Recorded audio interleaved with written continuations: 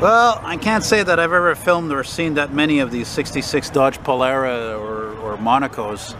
And I'm happy, although this car isn't really stock L, I'm still happy it's here. I'm still happy to shoot it. Happy to tell you also that it's a young guy who owns it.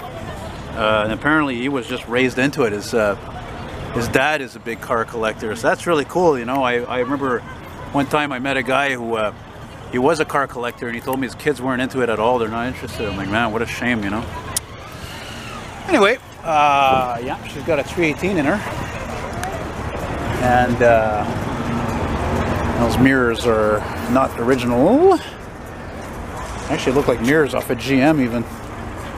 But you know what, even though the car is not original, I don't care. I mean, it's just, these cars aren't as common as, let's say, the equivalent of a Chevy, which is an Impala, or Ford Galaxy.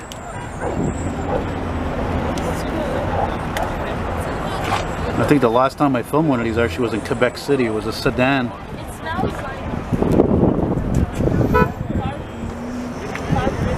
Yes. Carpet? Yeah. Like fabric. Long time ago. It smells old. It's true. It's just, no, that's typically because the windows are always rolled up. They're like 50, 60 years old. It's normal the upholstery so it smells old, you know. My 65 LeSabre had that musty interior smell, yeah? Which unfortunately now is in Sweden, so. Yeah, man. Oh, by the way, guys, before I forget, you see the hood ornament here?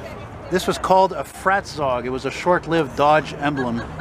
You can see why they did away with it, because people were like, well, what the hell is this thing, you know? So then after that, the Chrysler Pentastar emblem, you know, the star, that became the norm. So you know a lot about cars. I know too much.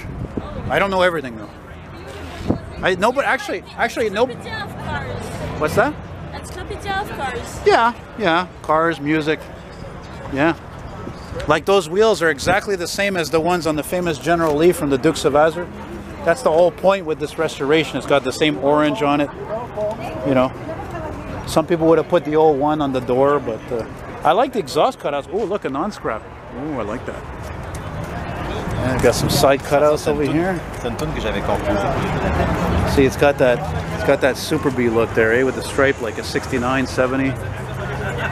Interesting, because if this was a Monaco, they would have the taillights would go all the way, and that's something that was interestingly pointed out in the movie Hurricane. From I don't know when they make that movie over 15 years ago, and because the crime that was committed by some people who shot up a bar and a bunch of people,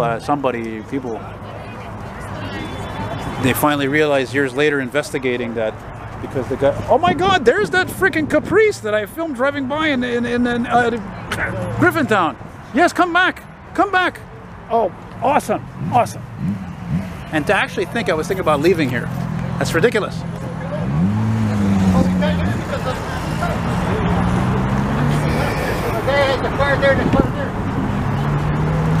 Oh yeah, I'll definitely be try to talk to you later there.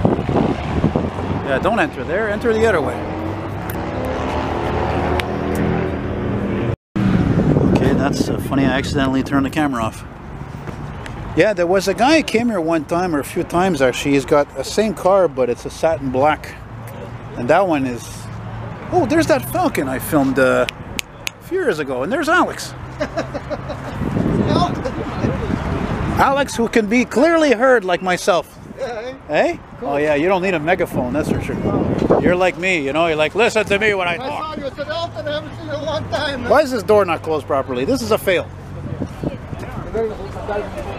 could have put the car in here. The guy was coming with the Caprice. I can't believe that guy's with the Caprice is coming in here, because I filmed that car. I filmed that car. I freaked out when I saw that car, because I filmed it in downtown last year. I think it's a 72. It's a 73. And then like days earlier, I filmed a 73 Chevy Biscayne in my area. Yeah. Love that red interior. I love it. Beautiful. Very nice car.